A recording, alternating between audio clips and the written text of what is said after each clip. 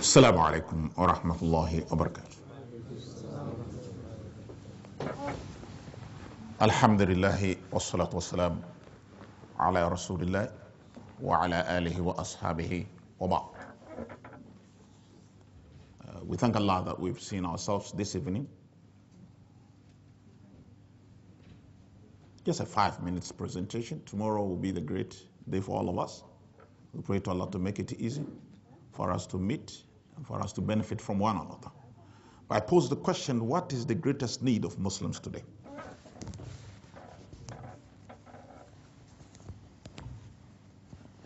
I'm asking. What is the greatest need of Muslims today? To be a Muslim. Somebody saying to be a Muslim is the greatest need. You're already a Muslim. Unity. Why? Because without unity, you've got no strength. Worship Allah all the time. A brother is saying that we need unity so that we can have strength. That's a good point. Worship Allah all the time. Worship Allah all the time. Any further contribution? Huh? To increase our iman. Good contribution. Charity, like the work in this mosque. Sincerity of heart. Reform ourselves. All these are wonderful ideas. But I want to task myself and each one of you to go back to Sirah and reflect on how the Sahaba lived after the Prophet. How did they live and worked together? How did they live and worked together? They were, during the time of the Prophet, two things happened. The Prophet respected them and they loved him. Imagine the Prophet respected the Sahaba. In modern training methods, if you have a child in the house, the child wants recognition from you before he listens to you. Why? Because every human being feels important. And before William James of America, that eminent psychologist, could even mention this point, the Prophet had earlier said it many, many times. By respecting each of the Sahaba and the talent each of them carried. This was done because every human being feels important. And therefore, if you recognize that individual, he feels elated and motivated towards action. So the Prophet ﷺ showed respect towards the Sahaba. How did he do it? In many ways. One, recognizing the talent in each one of them. For example, he said, أعلمكم بالحلال والحرام معاذ bin Jabal. That the most learned among you, among the Sahaba, in respect of halal and haram, is Mu'adh bin Jabal. Look at this multitude of individuals. And the Prophet singling him out as the most learned in terms of haram and halal. Look at how such an individual will feel. Then he also said, أعلمكم بالفرائض Zayd bin Thabit. That when it comes to inheritance, the most learned among you is Zayd bin Thabit. And he also said, أعلمكم بالقضاء Ali bin Abi Talib. Now when it comes to settling disputes and passing verdicts and giving rulings, the most learned among you is Ali bin Abi Talib. Recognizing further the wonderful nature that Allah had given to Abu Bakr Siddiq, he mentioned rightly that if the iman of Abu Bakr Siddiq was put in one scale and the rest of the thousands of Sahaba were put in one, Abu Bakr's iman would outweigh all of them. And imagine he's saying, telling Umar ibn Khattab that anytime Satan saw you, he ran away. He was giving signals in respect of how the leader should handle a group. You should move into the group and identify talents. Because societal development, the development of any society, is dependent upon how it identifies the talented ones, nourishes them, harnesses the talents, and uses the talents. Because if you have a multitude of about 1,000 people, you discover about only 10 will be talented. And the development of the rest and their progress will be dependent upon how they handle the 10 talented ones. And this was hugely recognized by the Prophet. Again, if you look at the seerah of the Prophet ﷺ, he respected the Sahaba a lot. Imagine during Ghazwat Badr, and he was positioning the Sahaba. You stand here, one there, another there. And there was a small river, and he positioned the Sahaba with the river in front of them. Let's take it that this table, sir, was the position of the river. The Sahaba was standing with the river in front of them. The one of them, out of respect, deep respect and love for the Prophet, unlike us, the young man went to the Prophet first to inquire about something. He asked the Prophet, where you had positioned us, was it a revelation from the Almighty? If it was indeed a revelation from the Almighty, then we all have to submit. Or it is harb or makida, or it's just a question of war and strategy.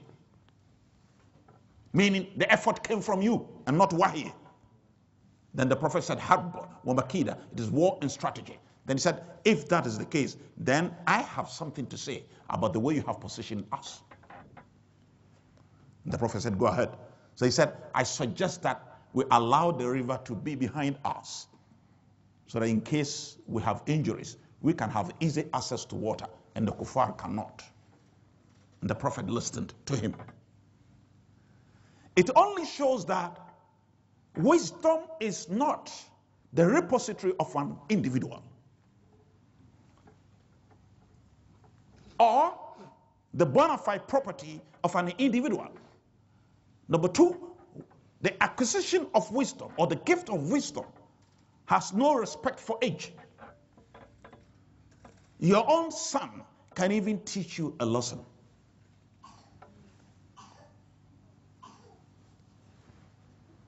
During Ghazwat Tabuk, the Prophet still recognizing the unique qualities of the Sahaba, chose Usama bin Zayd, a boy of 18, to lead the Muslim army.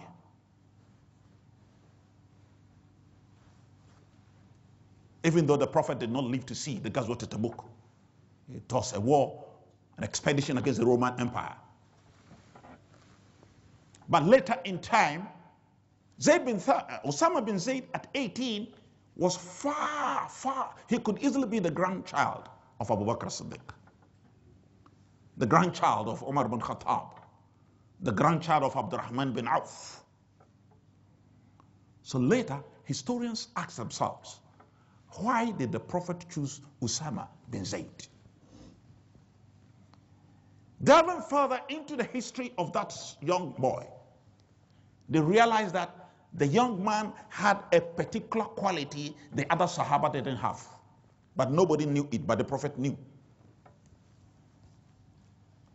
And it was this choice of Usama's leadership that gave rise to what is known in modern management as situational leadership. Those of you who have specialized in management, you know what I'm talking about. They call it situational leadership, meaning you choose the leader based on the circumstance. So for example, if we are going to war, We need Quranic recitation. Huh? But it is not a necessity that the Hafiz should lead. We need somebody with courage, tact, patience, and the ability to react to critical situations. These are the qualities that are required. So don't say that, oh, now we are at the war front, the Imam should lead. I'm telling you, the Imam will be bombed and thrown somewhere.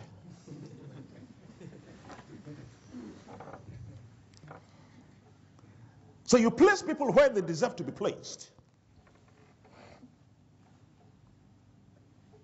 So when historians delve into the psychological history, the history of the psychology of Osama bin Zayd, they realize that he had one unique quality, and that is the ability to roll out options and address difficult situations without panic. You know, when you panic, you take bad decisions. You can only take good decisions when your psychological setup is in good shape. And Allah subhanahu wa ta'ala had gifted the young man with the quality of not panicking under any difficult circumstance. And that was the kind of person the Ummah needed at the time to lead it, to face the Roman Empire. This was the unique respect the Prophet had for the Sahaba. Imagine the Prophet being on Mount Uhud with Abu Bakr Siddiq, and then Umar bin Khattab, and Uthman bin Affan, and the mountain started to shake, to quiver. Then the Prophet spoke that be calm, because there are on you as-Siddiq wa Shahidan. There are on you the Siddiq, the trustworthy person, and then Shahidan, two martyrs. They had not died yet. That in itself is a prophecy. You know, Umar bin Khattab was killed. He died as a shaheed. Uthman bin Affan also died as a shaheed. But when they were even alive, the Prophet had predicted that that was how they were going to die. Then he rightly indicated, describing the Sahaba, that if any one of you even spends gold, the value or the magnitude or the degree of Mount Uhud, you can never reach the level of any of my followers. And Ibn Masud summed up the love they had for the Prophet ﷺ. That any time he spoke, the rapt attention that was given to his presentations was so deep that even if a bird dropped on the head of any of them, the person would not feel it. And everything they heard from him, Ibn Masud still speaking, they made sure they practiced it till the next revelation comes. That is why Sayyid Qutb in his book, The Milestone, you may not get it on the market today. In Arabic, it's Ma'alim fi Tariq. Gives a chapter called The Quranic Generation. And he mentions that one of the things that helped the Sahaba to be unique and therefore deserved of the description he was giving them in the book was the fact that whatever they heard from the Prophet ﷺ, they made sure they lived by it.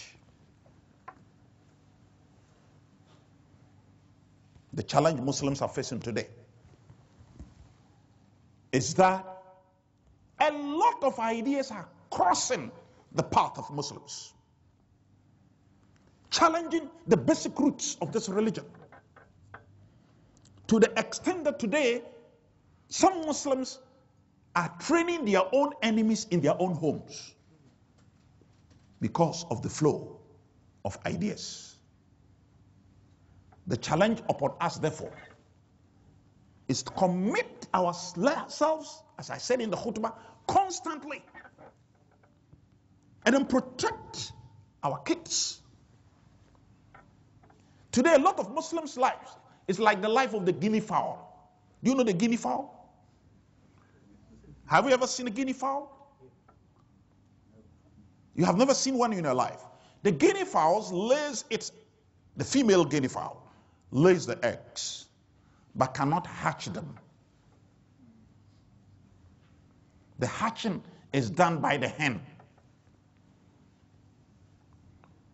So when the kids of the guinea fowl are born, they have the feathers of guinea fowls because of the original place that they came from. But after some time, because when the hen hatches the eggs, the newly born guinea fowls will have to stay with the hen. Give yourself 2-3 months. The kids of the guinea fowl carry the feathers of guinea fowl, but the behavior is like that of the hen. Today, because we don't have institutions that will train our children for us, non-Muslims are training our children. And therefore, if the Muslim does not sit up, your child will be Abdullah, but his behavior will be like a non-Muslim. That is a challenge for you and me. Protectionism is a spirit that is shared by all. And every single family on the surface of the earth is trying to protect its family with the ideas it believes in. It's a competitive arena, and we have no choice if we want to remain as Muslims in the generations that will come after us. Assalamu alaikum wa rahmatullahi wa barakatuh. Tomorrow is a long session. We have more time to be together. ربنا آتنا في الدنيا حسنة وفي الآخرة حسنة وقنا عذاب النار ربنا لا تزغ قلوبنا بعد إذ هديتنا وهب لنا من لدنك رحمة إنك أنت الوهاب إن الله وملائكته يصلون على النبي يا أيها الذين آمنوا صلوا عليه وسلم تسليما سبحان ربك رب العزة عما يصفون والسلام على المرسلين والحمد لله رب العالمين.